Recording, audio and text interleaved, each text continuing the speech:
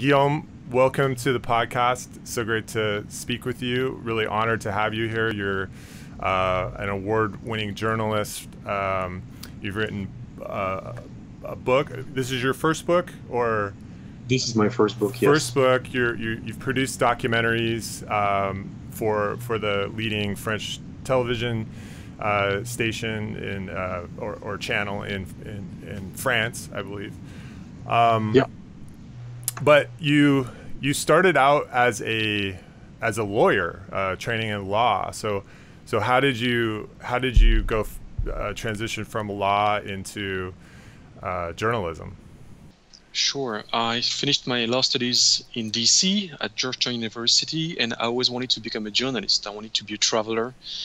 And after my studies, it was absolutely clear that I would change path and I would move towards being a reporter.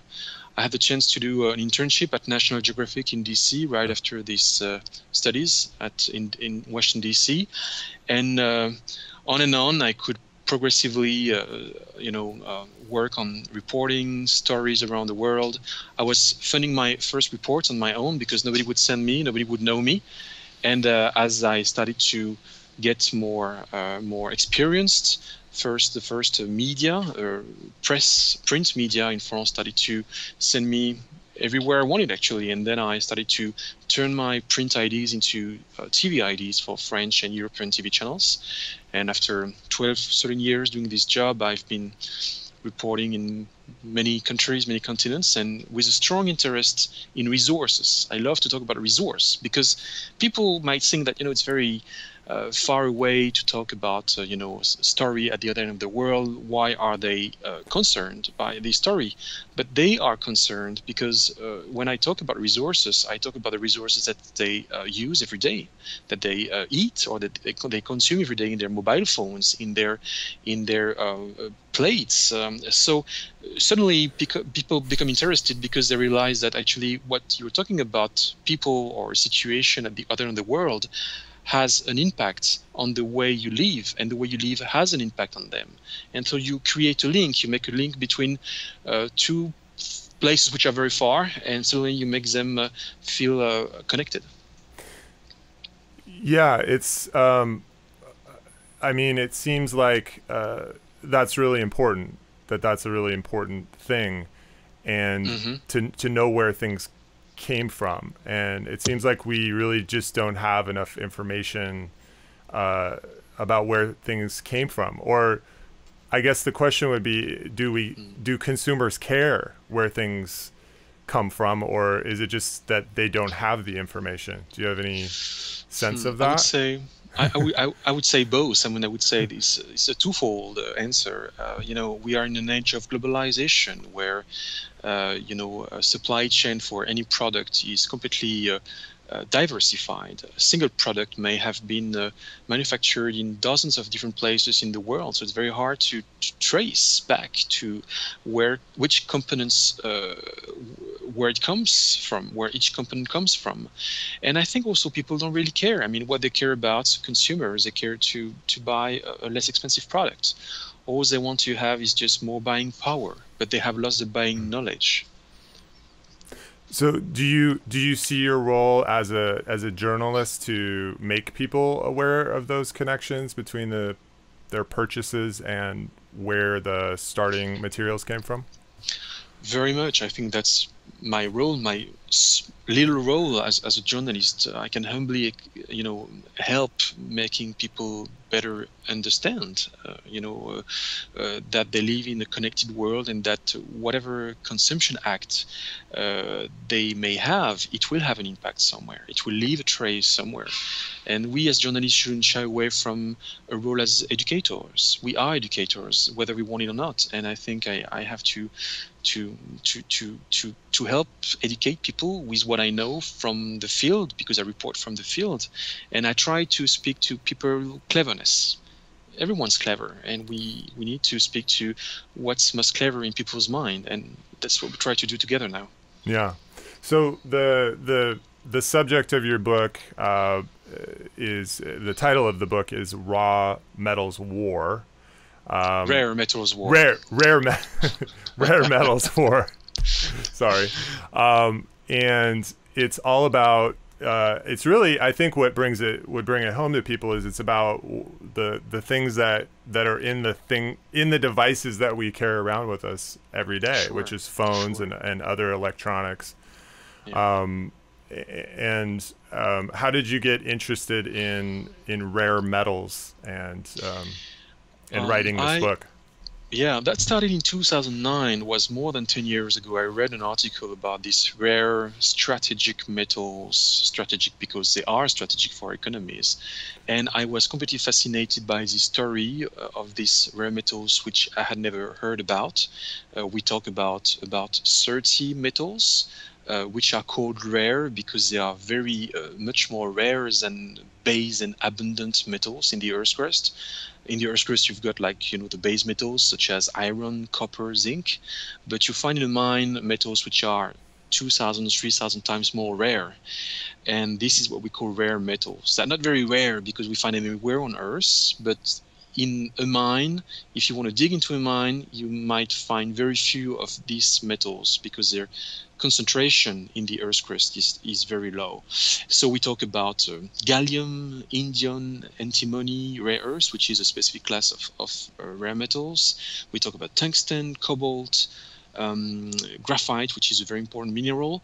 And I discovered this absolutely fascinating world of this of rare metals, and also all the ecological, economic, and geopolitical implications of sourcing them and securing their access. And I've never stopped digging into the story ever since. That's a great line there. Literally digging. Yeah, literally. So these metals are, pretty much everywhere, right? And they also show up in our technology, and they also show up in so-called green technologies like solar panels and other devices like that as well. You find these rare metals everywhere in digital technologies. All your daily life is actually completely dependent upon these resources, which you have no idea about. Your phone, as you showed, as you explained, and also green technologies. Not every green technology, because you can discuss any kind of green technology, but to make it simple, there's no green energy transition without these rare metals, because they have such amazing chemical and physical properties that actually they're very much researched for these properties by the green tech industry, especially electric vehicles. You need a lot of rare metals, rare and non-rare, but rare metals for making the batteries and for making the engine of the electric vehicles. And suddenly I started to touch a paradox, which is, but how is it that you have to dig these resources in environmentally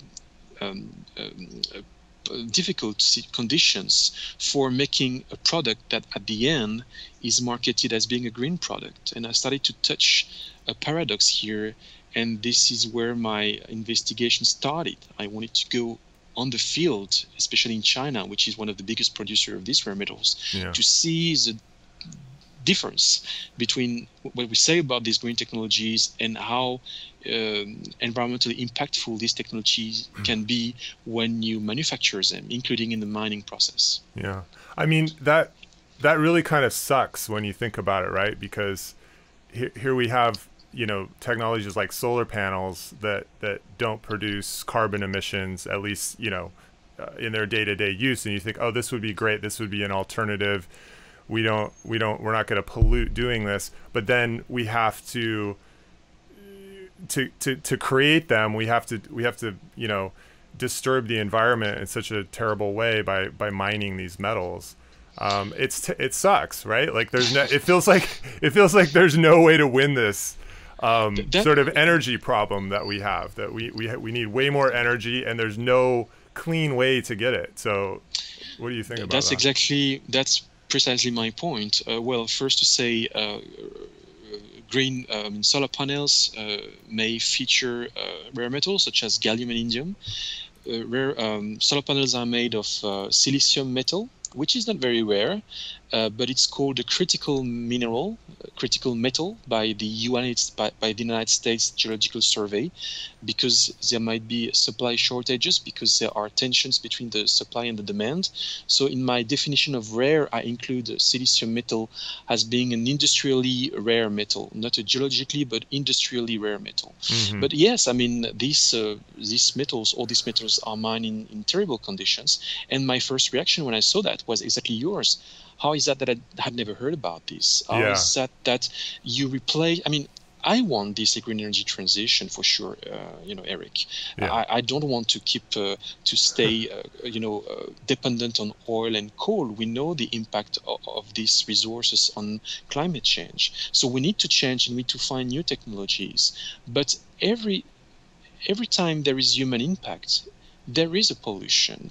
The thing with these green technologies is that the pollution is concentrated during the manufacturing process, and might also happen during the recycling process, assuming that we can recycle these technologies. That is another issue. But these technologies don't pollute when you use it. When I use it, I may see a solar panel produce energy. Same for wind turbine. I may, move myself in an electric car, and it's not going to emit any CO2 emissions. So I'm going to say to myself, that's wonderful. This is a zero emission car, because that is true. It doesn't produce CO2 during the using phase. But what we don't see is what is the pollution and the CO2 emissions being actually produced during the manufacturing phase and the end of life phase. But, these manufacturing processes don't happen in Europe and the United States. They happen somewhere in the world, in mining countries, developing countries, poor countries, where nobody goes, and we don't see that pollution because we have relocated the pollution, which has become invisible, and we pretend to be clean, but in fact we are not. Yeah. Well, I think a lot of people are aware of the electronic waste issue, at least in the United States. That's, people are bringing their electronics to recycling facilities and not just throwing them into landfills. But as you mentioned in the book, even that has problems in reclaiming these rare earth metals from, electronic devices. Sure. Let me tell you, Eric, and also for the people listening to us, rare earths are necessary for phones, and more specifically for the vibration of the phone. So when your phone rings, it might vibrate, and it's because there is a magnet which is made of a rare earth whose name is neodymium, and this magnet made of neodymium actually enables your phone to vibrate. So that has a very everyday impact on your everyday life. Why do you need? Sorry, and you mentioned wind turbines. You mentioned electric cars. I mean, all of those use magnets, right? In some fashion, and So the biggest wind turbines use rare earth magnets, up to 1 ton of neodymium for the magnet of an offshore wind turbine. And also most of the electric cars today might not work if the engine was not made of a magnet of neodymium. And you need on average 4 kg of neodymium for an electric car. Yeah. So are a lot of is the reason that we need these rare earth metals, is it often because we need them because of their magnetic properties? It is exactly because of their magnetic properties, and and these magnetic properties enables actually the magnet to move itself, and it creates movement, and that's how we move today. I mean, that is what green energy transition is all about. It's how to create new movements without having to put oil in the car, and we replace oil with these magnets which create movement, and then we can move ourselves without emitting any CO2. Okay. And with thinking about what I remember from physics class, to get magnets to move, we have to apply some kind of electricity to them, correct? electric feel to them. Exactly. Yeah. It's exactly the point. I try to explain that in the book. You need electricity that will enable the magnet to actually move itself, and then that will create the movement. That's right. So you need electricity for this, and this is the reason why you need an electric battery for the electric car. This is why in a Tesla, for example, or any other electric car, the main component of the car, which is very heavy, by the way, it can be very heavy. The main component is the electric is the electric battery, sorry, and this is where the electricity will be stored, and this electricity will be used for moving the engine, moving the magnet in the engine. Interesting. Okay. Sorry, there is a police car, but it's going to move. Okay, no problem. No problem. That's city life for you. Yeah. There's always something going on. So yeah, I mean, I think that's really interesting. I don't think that people, when they think about their electronic devices, we don't think about magnets. That's not the first thing that comes to mind. I think people think about computer chips and things like that, but I guess even those use magnets in some fashion. Yeah. Sure. You mentioned the phones, and the phones use magnets, as you said, and just a precision, the green technology revolution cannot come without digital technologies, because our electricity energy systems are getting extremely complex.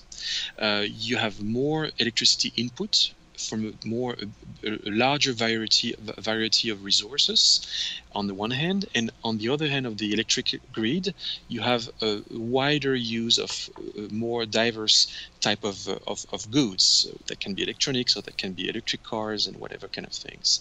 So if you want to manage this complexity in the electric grid, you need digital technologies, you need algorithm in order to actually make sure that the right amount of electricity is put into the electric grid for the exact right amount of use, and that there is no waste in the meantime. So digital technologies are necessary, and your phone is necessary, because tomorrow you will create your own electricity. You will have solar panels on the top of your roof. You will create your own electricity for your own house. But actually, maybe you want to sell or to give this electricity that you produce for yourself to your neighbor, and you're going to share this electricity with your mobile phone. So you need rare metals for the green technologies, and you need rare metals for the digital technologies that will actually ameliorate, that will make these green technologies bigger. So this is a twofold revolution, green plus digital, which come hand to hand to make the world more, at least that's what I heard, that's what I've been told, more sustainable. But these two technologies use these freaking polluting resources. Right. So it's kind of a two-pronged thing, right? Because on one hand we need electricity, so that electricity is not always coming from a sustainable place, and then the platform, the digital devices or solar panels or whatever, those are also not coming from a sustainable source. So you need that's a paradox, Eric. Go ahead. But my question is, despite the fact that those are both kind of have a net negative effect, do we still come out ahead in terms of versus just burning coal or burning gas or other fossil fuels? Is the carbon trade-off there actually still better? I think the carbon trade-off is still better, but not as good as what you might think. The carbon trade-off might be better because if you make a full cycle analysis of an oil car, for example, comparing to an electric car. So if you compare how much an electric car will pollute comparing to the oil car during all its life, you might say at the end of the process, that's maybe better to move with an electric car. So that is a very precise example of showing that an electric car, after hundreds of thousands of kilometers or miles, will actually emit less CO2 during its life. The thing is, we need to figure out where the electricity comes from. at the recharge of the electric car. Yeah. Because if, we are in the United States, in areas or states of the United States where there is nuclear electricity, well, the electricity which is produced is a very low carbon electricity. But if we live in other places in the United States or in the world where the electric mix is mostly made of coal, well, we will need to burn coal to make electricity that will actually end up in the car. So your car will actually move itself. Your electric car will move itself thanks to coal. And if you make a full cycle analysis of a car which just runs on coal, on electricity made of coal, well, if you compare with an oil car, at the end of the life of these cars, I'm not sure you see the point, especially in China, where the electric mix is mostly made of coal and oil. So you need to look locations by locations, countries by country. But you shouldn't forget one thing, Eric. Yeah. 40% of the world electric mix today is made of coal. Yeah. That is the first source of electricity production. So the electric cars running today and which will run for the next 10 or 20 years will be mostly running on coal. And I'm not sure that's going to save our planet. I'm not sure these green technologies we call an electric car will help save the planet. Yeah. Do you think, though, that at some point things, both in terms of energy use and also harvesting these minerals, will become more efficient to the point that maybe the trade-off is better using green technologies and digital technologies versus traditional methods? Is that possible in the future? It is very possible, Eric, and I think it's already going on, and we have to believe in science. My speech is twofold. We shouldn't believe only in science. We shouldn't believe that technology will be the only solution that will save us and that will save the planet. I don't believe in this. But on the other hand, science enables us to make a lot of progresses. And when you look at the progresses in terms of mining techniques, refining techniques of these metals, also in terms of recycling of these metals after the end of life of a car or any other green technology, well, you see that we are doing progresses that make people and myself a bit hopeful. It will progress, and that will certainly make these green technologies less polluting tomorrow than what it does today. The question, Eric, is when is the future? The future, when is this? What date? Because people keep telling me, why do you talk to me about these technologies today? Because the technological progresses will be such that in 20 years, in 30 years, and in the future, this problem won't exist. And I reply to these people, when do you date precisely this moment? And nobody knows. Nobody has a single idea. Is this in 2030, 2040? This is very difficult to know when actually these green technologies which will be much better than what they are today. So we are today in this present situation where we have to face a dire reality. Storing electricity in electric batteries is extremely difficult. We need rare metals for 25% of wind turbines in the world, and we need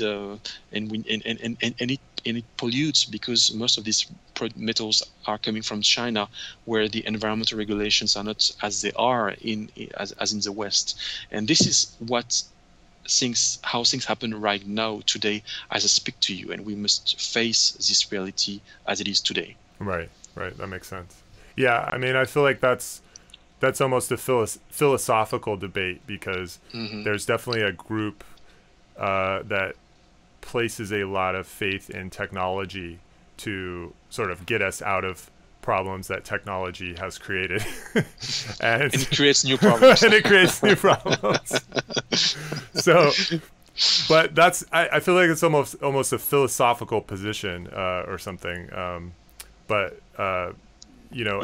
then the flip side of it is, well, we need to be more realistic about what's happening now, and we need to reduce our resource use and reduce, reuse, recycle kind of mentality. I think I'm probably somewhere in the middle. I think we need to be doing both, in terms of doing things to curb our consumption, and then also looking at technologies in the future. I think a lot of people see it that way, but I don't have complete faith that just technology is going to magically get us out of these sort of energy binds that we find ourselves in. I tend to be on the same page, Eric. I tend to believe the same thing. We want to believe in technology. Technology is getting so fast today that it completely changes the world around us. And on the other hand, if we just believe that, by putting a solar panel on our rooftop and by, moving ourselves with an electric car, we're going to save the planet, we're wrong. That's my strong belief that we won't make it. And the solution is twofold. Yes, for researchers. Yes, for funding more new materials, researchers, new recycling methods, new refining processes. And also, let's not forget this word by Albert Einstein. We don't solve a problem with the mindset that has created this problem. So the question is, how do we change this mindset as well as we change the technologies? And I think this is a twofold revolution: a revolution in technologies and also a revolution in our minds. And the second revolution is certainly the hardest one to achieve. Interesting. Yeah, I think so. I think also that the way that these green technologies are being sold, obviously when you're trying to sell something to someone, you're not going to tell them about all the bad environmental harm that occurred in the process of making it. You won't sell technology if you say anything like this. No, and the term, so people that drive, electric cars in the United States, they think, oh, I'm doing the right thing because that's how it's been sold to them, that they're driving an electric car and that this is the environmentally better solution. But to me, that comes, it's a bit like the term that's thrown around is greenwashing. It's first, this is business, and obviously you need new technologies to relaunch a business. A new world with new technological application is replacing the former world, and this is how business goes, and it creates green jobs, and it creates economic growth, and it creates tax payments for the state. So obviously we need to believe in this narrative, in this green narrative. Yeah. And as you said, Eric, this is pure greenwashing. This is a complete greenwashing. Yeah. When we end up relocating, outsourcing all the pollution issues relating to mining of graphite, rare earths, lithium, cobalt, gallium, whatever, at the other end of the world, in Africa, Bolivia, China, and pretending at the same time to be clean. Sorry to say this, and that's a provocative phrase, but this green energy transition is the biggest greenwashing operation I've ever seen and ever heard of in the history. Yeah. Because we got the world divided between those who get dirty, the Chinese, the Congolese, the Bolivians, and on the other hand, those who pretend to be clean. And we all pretend to be clean, and that makes the green energy transition just a huge greenwashing operation today. Yeah. Yeah, I mean, we all love getting those new electronics in the sealed box, and it's all clean and pretty, and we don't want to think about where those pieces of it came from. But let me one thing that we haven't really talked about, which you outline a lot in your book, is and I think for the audience maybe isn't aware because we haven't really discussed, is what are the impacts of this mining, rare earth mining. You talked about area in China where plants won't even grow in the soil.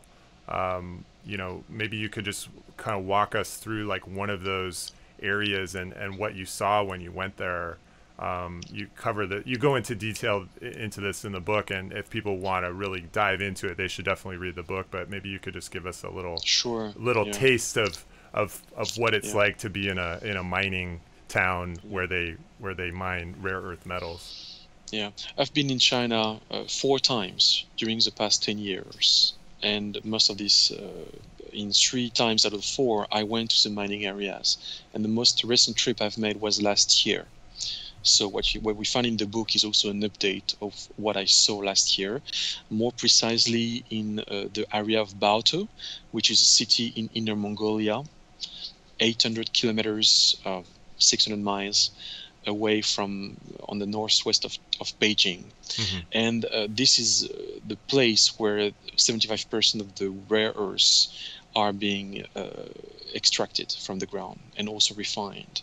And the refining process of these rare earths is absolutely devastating because you need a lot of water to produce, to refine the rare earths. And the water, which is full of heavy metals and chemicals, after the refining process, this water is not treated. It's just rejected directly into the nature in artificial lakes where I've been. And people live around this place, people in villages, and people who had to move from their village and who had to be relocated to new cities very close to the lake.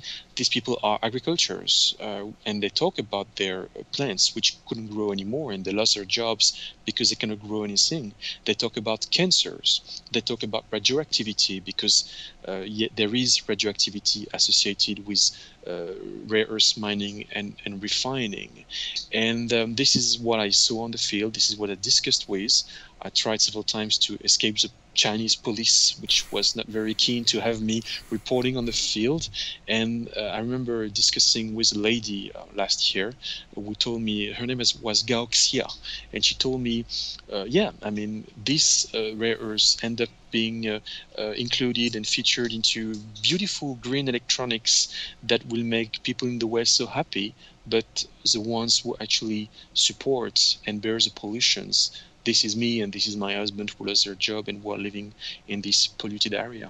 And this situation that I'm explaining to you, I've seen it in other places in China, notably in Heilongjiang, in the province of Heilongjiang in the north of China, close to Russia, where you extract the graphite. And I can go with more stories with graphite too. Yeah. So these in China specifically, it tends to be kind of in the interior of the country, correct, where this is happening? Yes, this is in the rural areas, far from the central power, far from the media attention, where few people go, and where the industry has hands free to do whatever it wants, whatever is the regulations and whatever is the regulations. So we are in gray zones, very much gray areas. So let me ask you a technical question, because this is a science show anyways. But why is so much water necessary to remove these rare earth metals from the surrounding rock? That is a very interesting question. Yeah. And to be honest, Eric, that's the first time I'm being asked this question. And I don't know. In the book, which I don't have in front of me, I quote a figure in terms of square meters of water being necessary for producing 1 ton of rare earths. I don't have this figure, I can check. But in terms of why so much water, let me answer this way. Rare earths you find very limited amounts of rare earths in a mine. In an iron mine, when you're going to extract 1 ton of iron, you will find a rare earth whose name is neodymium, naturally mixed in the earth's crust with iron. So if you want to separate the iron with the rare earths, you will have to go through a very, very energy demanding and water demanding process. Why? Because there is more than 1,000 less neodymium in this earth's crust, in this mine, than there is of iron. So if you extract 1 ton of iron, you will find at the end 1 kg of neodymium. If you extract 1 kg of iron, you will find 1 gram of neodymium. So what you see is that if you want to extract 1 gram of neodymium out of 1 kg of iron, you're going to need a lot of electricity, you're going to need a lot of water to repeat a process of separating them for dozens of times, and even some experts say hundreds of times. Yeah. You repeat the same process and you end up with something which is pure, 99.9999% pure. Yeah. But this is going to take time, energy, and a lot of water associated with that. Maybe I'll speculate because I'm a chemistry. I was a chemistry major in college, but my guess might be, in terms of the water use, is that they might have to put it into some kind of solution and then catalyze out the metal, or precipitate out the metal that they're trying to get from the other metal. That if I was approaching that as a chemist, that's probably how I would do it. You may be right. I haven't checked. But yes, but the water is mixed at the end with all these chemicals that are associated in the refining process. Yeah. Okay. And then, so tying it back to the economic piece of this, if we were going to do that in the West, because we have tighter environmental regulation, I imagine that water would have to be treated in some way before it was just released into the environment, which then probably increases the cost of harvesting these metals, right? Is that kind of connect the dots there? It's exactly right. Okay. Actually, the United States used to be one of the first producers of rare earths in the world. Not that such a long time ago, a couple of decades ago. Yeah. In California, there was a mine. The mine name was Mountain Pass. And this mine was the biggest rare earth mine in the world. But producing the rare earths was extremely polluting and water demanding. And the environmental regulations at the time in California were getting so tight that the company, Molycorp, had to invest more and more in its refining manufacturing process. And that would make the cost so high comparing to the Chinese producing for nothing at the other end of the world, that actually the Americans, producers of these rare earths, at some point said, let's stop it. We just cannot compete. And there were also, complaints with surrounding communities and impacts on ecological habitats. So it would make sense from a social, ecological, and from an economic viewpoint to keep the rare earth production in the United States. And the same happened in many other countries, Western countries in the world, with other rare resource. We just washed our hands and we said, the Chinese want to make the same work for half the price. They need to get richer because they need to catch up their delays and their economic delay to the West. Let's make them do the shitty job. Sorry to speak that way. And we in the West don't want to have this. We don't really want to have these mines back for making the world greener. Yeah. That's tough. That is tough. And you know what I think? I think we would be courageous, we in the West, to look at this reality of the dark side of green technologies and say, if we want to make these green technologies less polluting than what they are, well, the solution is to relocate the mining process in our countries. Because if these processes happen in Europe or in the United States with a better control from the administration, a better control from NGOs, a better control from the media, at an industrial, you cannot do anything you want.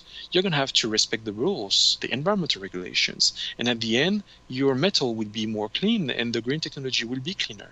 Yeah. So that will make sense from an ecological viewpoint to say, let's relocate the mines in the West. But, honestly, no one wants that. We all want clean technology revolution. We all want to have this greener world coming, but we don't want to bear the consequences. And I think there is a bit of hypocrisy here. Yeah. Sorry to say it that way. And consumers don't want to bear the cost, right? I mean, we don't, as consumers, we don't want a cell phone that costs much more because those were, sustainably harvested metals. It's true, and let me nuance that also, Eric, because obviously these metals, if we had to produce it on our own, it would cost much more. But in a mobile phone, an iPhone, which is like worth $500, $600, most of the price of the phone is intellectual property. It is the fact of bringing it to one place to one another in the world. It is obviously the price that the commercial expert needs to be paid for selling the phone. The price of the commodities in a phone is not that important. It's going to be a couple of dollars in a $600 phone. Oh, So okay. that is very strange and counterintuitive to say so. Most of the price is made by intellectual property, I guess. But still, because we don't want to have these metals produced in our countries and to bear the cost of having them, the environmental costs, we prefer to have them outsourced, the mine to have the mines outsourced somewhere. And at the very end of the story, I think that is more true with electric cars, wind turbines. The price of the materials, which will make the price of the car different, way different comparing to mobile phone. Mm-hmm. And we wouldn't be able, or we wouldn't want, we as consumers, to buy an electric car with US made minerals comparing to a car made with Chinese made minerals. The price will be different for a car, much more than for a phone. Just because you need so much more of those minerals to, say, for the batteries and such. And there is less intellectual property price in the car comparing to okay. to a phone. Yeah. Too. So the margins to use is very tight for the car industry. For the car, but for the phone, it's like a huge margin, which is exactly why it's, yes. Yeah. Okay, that makes sense. Yes. Wow, that's interesting. Well, yeah, I guess we need to put pressure on Apple and such to. There is pressure on Apple. Actually, there is pressure on Apple. Apple knows about it. They have lots of the NGOs, claiming that Apple is responsible for environmental disasters, because they sell so many phones. So these companies today are required to outsource in a more responsible way their minerals. They must make sure that there is no child labor in the cobalt mines in the Democratic Republic of Congo, and that this cobalt wouldn't end up in the battery of the iPhones. So we may be optimistic in a sense because regulations and public pressure are already here, and that forces these companies to change the way they make business. That's going to take time, and once again, this mining business is outsourced. It's dirty, but it's also especially murky. It's not transparent. You don't know who's the producer of the producer of the producer of the producer of the final product. So that's very hard to actually trace back, all around the world, the very first person who has extracted the mineral. And so this non-sufficiently transparent business makes it hard for NGOs, media to actually make sure that the companies such as Apple and other companies have actually, in reality, the green practices they claim to have.